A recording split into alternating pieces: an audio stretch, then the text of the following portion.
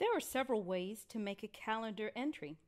You can use the click and drag method, the create event method, the create from your calendar list option, the create from an SMS message, as well as the quick add link. The quickest way to make an event is to go to the calendar, put your cursor over the start time, and quite literally hold down and drag to the end time, and then add the title of the event.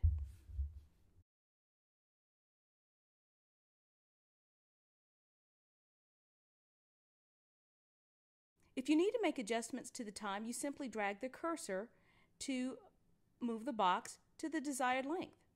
If you need to edit the event, double-click on the event and it'll open it up for you.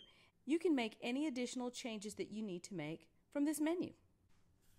For example, I'm going to add the location.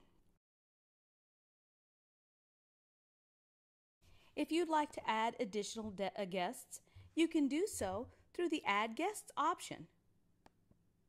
You simply type in their email addresses and select Add. They'll receive a message in their inbox that can be added to their calendars. You also have additional features such as changing the owner of the message and duplicating the event. If you have more than one calendar, you may wish to color code, or if you have more than one type of activity that you're going to work with over a block of time, again, you may wish to use the color coding options. For this one, I'll change it to green. And now I'll save it. Notice that the color has changed here on the main event.